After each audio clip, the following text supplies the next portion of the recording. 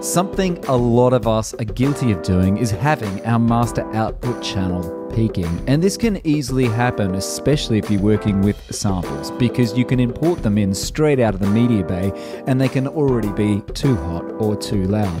A great plugin to help manage this is the Brickwall limiter. Basically, it sets a brick wall as the ceiling and it stops any noise from going over the level we set. So we use the threshold fader and we can drop this down to choose the level that we don't want our volume going over.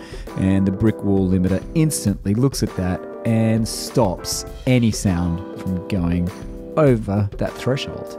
Activate the link button to have the plugin analyze both the left and the right channel individually. The release parameter basically controls how long the limiter is going to be active for, and it's got a great auto release, so if you're not really sure what you're doing, you can let the plugin decide when it should actually release the limiter. You can use the Detect Intersample Clipping option to prevent distortion when you're converting a digital signal into an analog signal.